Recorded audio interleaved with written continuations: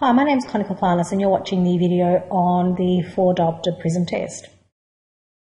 This is an instructional video directed towards orthodontic students on how to perform the 4-prism diopter test. A 4-prism diopter test is used to confirm the presence of a suspected microtropia by assessing motor fusion objectively and is determined by the presence or absence of binocular single vision. We use a 4-diopter prism because it is the smallest prism where you can comfortably see the eye movement or reflex. A base-out prism is used for microesotropias and a base-in for microexotropias. A microtropia is a small angle manifest deviation of less than 10 prism diopters, which is why it is easy to miss on cover test. A failed response means that a patient has one of the following: a microtropia with central suppression, microtropia with no central suppression but with extended fusional areas, or monofixation syndrome, which is an isometropia with central suppression but no microtropia. We can further classify microtropia into two categories: with identity, when no movement is found on cover test, or without identity, when movement is found on cover test. When performing the 4-prism diopter test, a normal response is when you put the prism in front of either eye. The contralateral eye should make a conjugate movement out, resulting in diplopia, which then drives the movement back in to take up bifoveal fixation. For clinical assessments, you will need a fixation target for when the test is performed at near, a 4-diopter prism, and bright lighting conditions.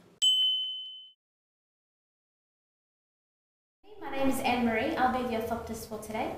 Just going to be running a few routine checks on your eyes. Is that okay? Yep. Patient 1 has come in for a routine checkup. On cover test, we found a small left esotropia near and far not holding fixation, measuring to be 6 prism diopters.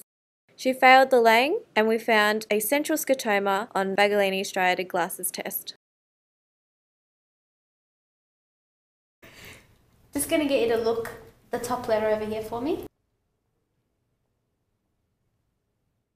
When we place the prism on the deviating eye, you will see no movement from either eye. We don't see movement here as the prism just moves the image onto the suppression scotoma. Therefore, there is no drive for the other eye to make that conjugate movement.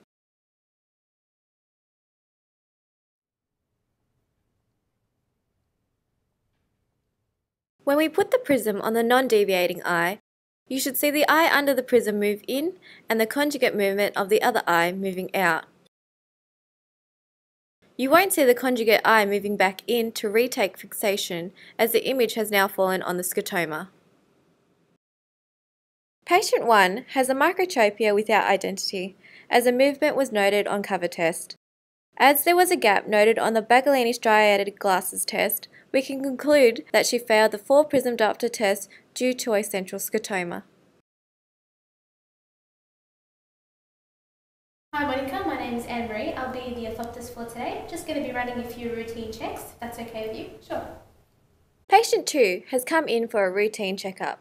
On cover test, a small esophoria near and far with rapid recovery was found, measuring to be 4 prism diopters.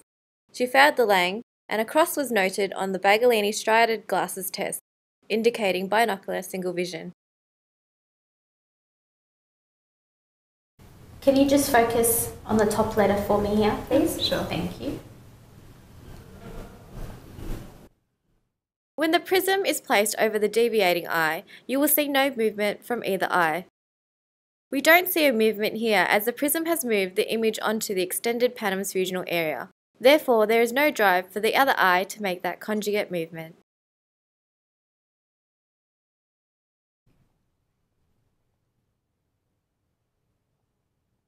When we put the prism on the non-deviating eye, you should see the eye under the prism move in and the conjugate movement of the other eye moving out. You won't see the conjugate eye moving back in to retake fixation as the image has now fallen on extensions of Panam's fusional area. Patient 2 has a microtropia with identity as no movement was noted on cover test. She saw a cross on Bagolini striated glasses test, which indicates extensions of Panam's fusional area, resulting in a failed response.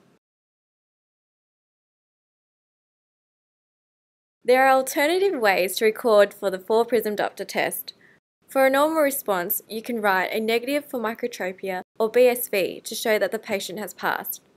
A failed response can be recorded as positive for whichever eye that was found to have a microtropia or the reason behind the microtropia, for example, suppression. Okay, that brings us to the conclusion of this video. Thank you for watching.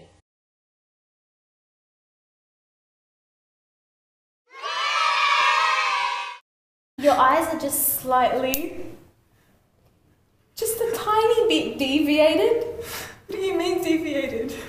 It's nothing to worry about, Fifi. I just want you to calm down. What's happening to me?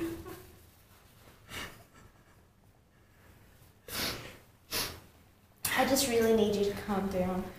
It's not a problem at all. In fact, your eyes are functioning pretty well. Really? Even though you've got a microtropia, which is okay.